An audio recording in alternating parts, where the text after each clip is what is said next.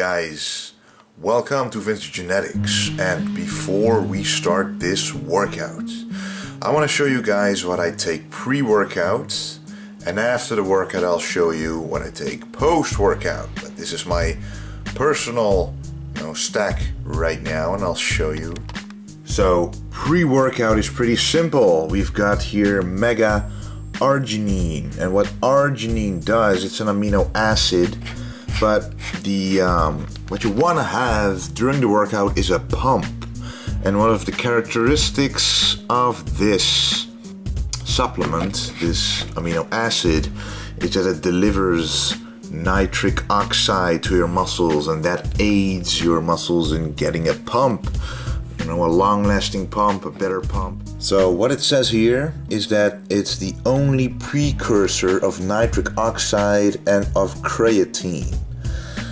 So that means the nitric oxide gives you a good pump, and the creatine, as we all know, increases your strength. So that combination of a good pump and an increase of strength, this supplement can definitely help. And this is basically, I don't like too many stims, so for a pre-workout I take this, and next to it I take a caffeine pill of about 200 milligrams, or you can just take a big cup of coffee.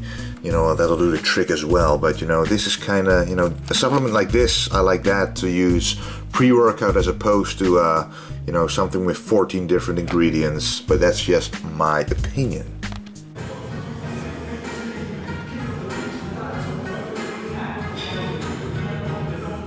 So we have arrived at the workout, and as I said, I took the mega arginine or arginine to enhance the pump. And I also took a caffeine pill, but the caffeine isn't necessary every time. I even suggest limiting your dose of it only to when you feel tired and just beat up from the day you had. Like, certain days you might have been spending all day at school or have been working hard, and to hit the gym then, a little extra like some caffeine might give you that edge. At least it does to me. So anyway, we start out with the bench press, and like always, all the way up. And personally, I prefer all the way down. Getting a good stretch and a full range of motion creates a full developed muscle. And we did pyramid sets here, ending pretty heavy. Well, but I'm kind of weak right now because I'm still recovering from my competition prep that I did. After about a month, I should be back to my old strength. We ended on about 140 kilos on the bench press at the last set. And the next exercise that you're seeing right here is the incline dumbbell press, one of the best chest builders there are. And the first thing I want to say about this is that you shouldn't put the bench on a 45-degree incline as most people do. I suggest putting it on a lower incline, like 15 to 25 degrees, because I feel this angle targets the upper chest better without including the front delts as much. Especially since the dumbbells allow you to contract the pecs a lot better as opposed to the barbell. You can get more out of this by adjusting the incline to optimal levels. So next time, try it out in between 15 and 25 degrees.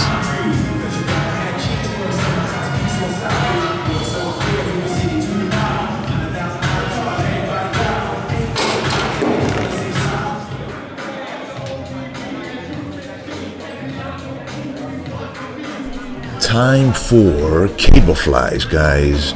And now that I have experienced doing them upright more, I'll mostly be doing them like this from now on, because personally I've always found it difficult to only contract the chest during cable flies without involving the front deltoids. Standing more upright like this has fixed this for me, especially during the squeeze, because when I stretch I try to lean forward a little bit to enhance the stretch.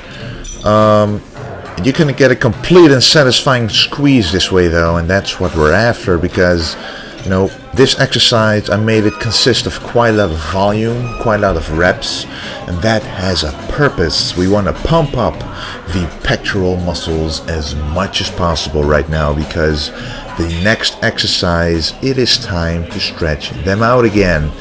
And in my opinion, the more the muscle is pumped, the more effective the stretch becomes, and that's why I like using pump enhancing supplements such as the mega arginine we talked about to maximize the pump that you get. And oh yeah, it does look pretty good as well. So now we have arrived at another fly exercise, except it feels like a totally different exercise because now it's time to stretch the pecs, as I said, and this to me is the single most effective exercise to do this, in my opinion.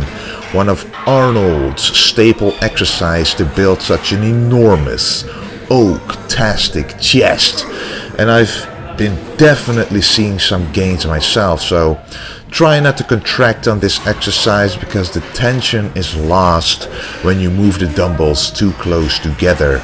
Just focus on constant tension and make sure you feel a very deep stretch at the bottom, almost like you're literally trying to expand your rib cage.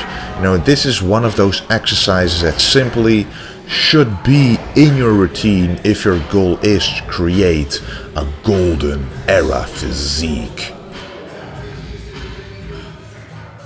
And guys, take full use of the pump and do some posing.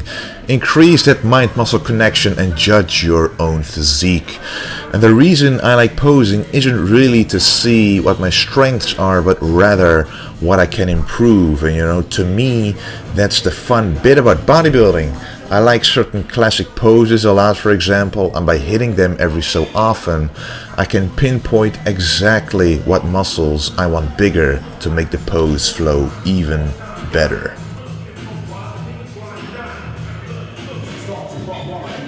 Another basic and classic exercise right here, straight from the golden era, performed by Arnold and many other classic bodybuilders, the bodyweight dip. And after several chest exercises, I don't think adding an extra weight is necessary. You know, the funny thing is, I can do pyramid style sets without even adding any weight. You know, if your rest time in between sets is short enough, you automatically fail sooner than the previous set. So the first set is easy, the second set becomes harder, and so forth, without adding any weight at all. You know, that's how I like to perform this exercise, at least. The last exercise of today, the dumbbell pullover. You know, at the end of the day, it's the simple and classic training methods that keep working the best, that keep yielding results. This workout is an example of that. Start out simple and end simple while keeping in mind the correct form and intensity. So the dumbbell pullover is a very good exercise to end a chest workout with. You fatigue your chest even further and you hit the top part of your chest a lot when you contract, and you stretch the entire chest during the stretch part of the movement. And you also automatically practice the vacuum, which I will make a video about soon, by the way. And you hit the serratus muscle, another golden addition to a classic physique. An all-round great exercise that everybody should at least give a try for a while, and I'm glad that lots of people have tried it out and made some classic gains. I love reading those comments, so keep them coming, guys. So, now that we are done training, it is time to check what I usually take post-workout, and that's a bit more, well, extended, but it's still pretty basic, so let me show you. First of all, of course, it's whey isolate, and I'll be pretty short about this. You need about 30 grams of protein to tell your body that it can start fixing and repairing your muscles. So taking this right after working out would be beneficial. It's not necessary, but I just like taking this to ensure that, you know, I'm doing everything in my power to tell my muscles basically to repair themselves after I have damaged them during working out. And in conjunction to the isolate, I actually add beetroot juice concentrate to the mix.